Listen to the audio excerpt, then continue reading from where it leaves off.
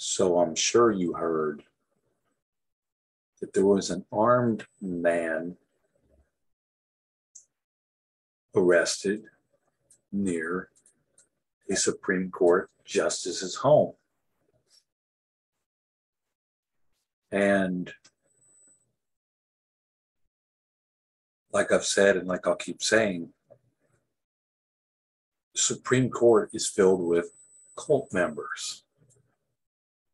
They're a member of a cult I call the Black Death Cult. And the reason I call them the Black Death Cult is because if you don't do exactly what they tell you to do, they'll hurt you. They'll threaten you with violence, and then they'll violence you. Or they'll threaten you with death, and then they'll kill you. That's their whole operational mode. And what you have to understand is every institution, almost every move that you're making, every choice that you're supposedly making is backed in this world by violence.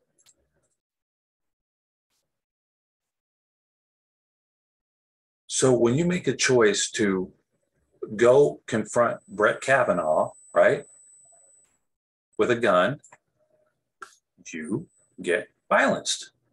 Of course you get violenced. But that's not just with a gun. If you just try to talk to one of these guys, this guy's trying to talk to Ted Cruz, and look what happens. In other words, if you're not speaking to Ted Cruz in exactly the way that you're supposed to be, look what happens. You get violenced. You get violence. So if you don't address Ted Cruz in the exact way that he wants you to address him, then what happens? You get violenced. If you show up because you have a grievance against a Supreme Court justice, what happens to you? You get violenced. Now, if a guy with a gun approaches you, right? If this guy who's got a gun approaches you, he can do that anytime he wants to. See, when you're in the Black Death Cult, you can have a gun and go anywhere you want to. But if you're not in the cult, like this kid, you can't show up at this guy's house with a gun. You can't show up there with a gun because that they don't want that. The people who are in the Black Death Cult want to have all the weapons of death and destruction and want you to have none. Okay, that's always the best case scenario. And if you look back in time at the Middle Ages, when there were knights running around, a knight could have a sword. If you were a peasant, you couldn't have a sword. You could have no weapons. And now if you go back and you look at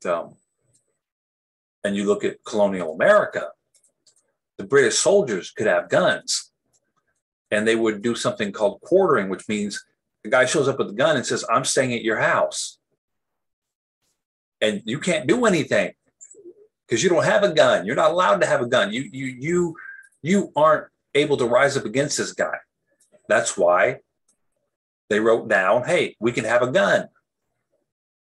Because the best case scenario for the Black Death Cult is they have all the weapons and you have nothing. That's the best case scenario for them. Now, in the light of these guys, that started the branch of this country, USA, that we're in, telling the world we can have guns, telling the Black Death Cult we can have guns,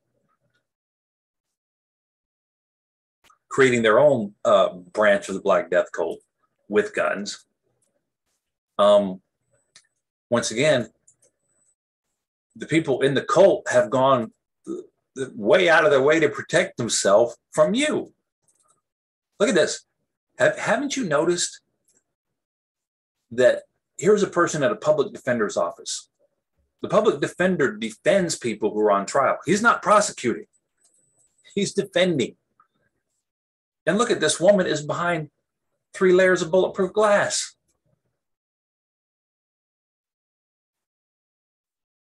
She's literally behind bulletproof glass. Haven't you noticed that when you go into a government building, they're behind bulletproof glass? There's something separating you from them? That should give you a hint that what they're doing is slightly more than nefarious. Why would you have to have bulletproof glass between you and anybody that you're dealing with? The reason why they have to have it is because they, the Black Death cult, are perpetrating decisions on you that you may not agree with.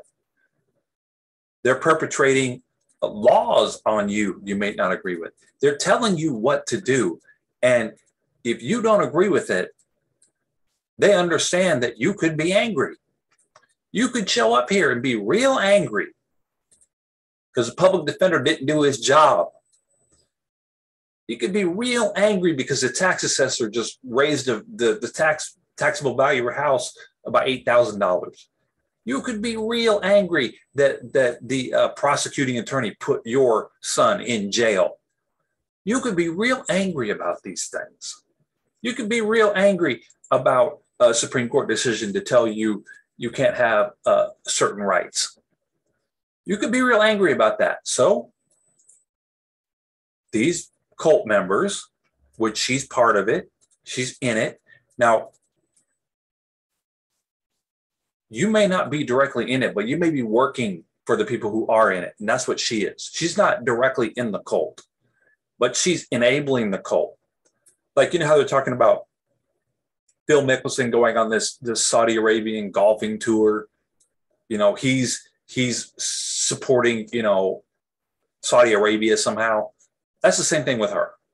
She's supporting the Black Death cult directly. She's getting paid by the Black Death cult. She's taking their money. She's doing their bidding. She's using their symbolism. She's sending out their symbols to people. You know, she's helping. Okay, she may not actually be in the cult, though. She may be just getting paid. This kid is not in the cult. So when he shows up armed at Kavanaugh's house, he gets violenced. Arrested. Whenever you're arrested, okay, you are getting violenced. Because if you do anything against this arrest, what do they do to you? They beat you, they tase you, they kick you, they shoot you, they kill you. Where's the guy? Right here. See, you do anything against these guys. Grand Rapids officer was justified in fatally shooting this guy. This guy just ran away. It was after a traffic stop. He just ran away. He didn't assault the cop. He just ran away. That was enough for the cop to chase him, get him down on the ground, and shoot him at point blank range. So make no mistake. And you, as a citizen, are under this threat 24/7, right? What if you run a stop sign? That's a traffic stop. What if you fail to signal? That's a traffic stop. What if you swerve in your lane? That's a traffic stop. So when you're driving down the road and you see a cop, you may get nervous because you don't know what that guy's going to do. And he can do whatever he wants because a cop is actually in the cult. One way you can tell if they're in the cult is if they've taken an oath.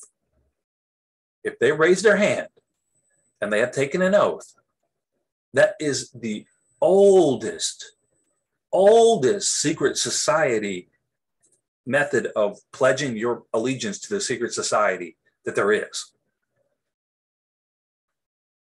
It's from tens of thousands of years ago. They've been doing that. They've been getting them in cave, initially in caves, in secret, and they were swearing to each other by holding up their hands.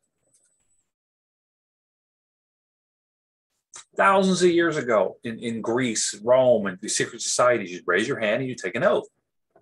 In the modern day, guess who took an oath? You think Nicholas took an oath? The guy who got arrested? No. You think the guy who arrested him took an oath? Yes, he did. You think Justice Brett Kavanaugh took an oath? Yes, he did.